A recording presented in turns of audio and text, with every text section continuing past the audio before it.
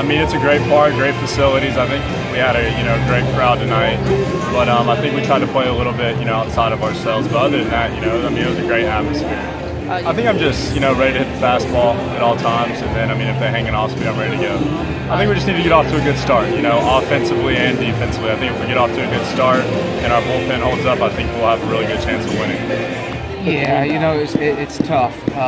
Number one, this was just a great atmosphere. So we're so excited and happy for our players to get to experience this atmosphere and play in this wonderful ballpark. So it's a great night for baseball. But yeah, when you play a team like Tennessee, an SEC school, momentum is such a huge thing. And they were able to get out and jump out early and get some momentum. And what that does, it allows them to relax.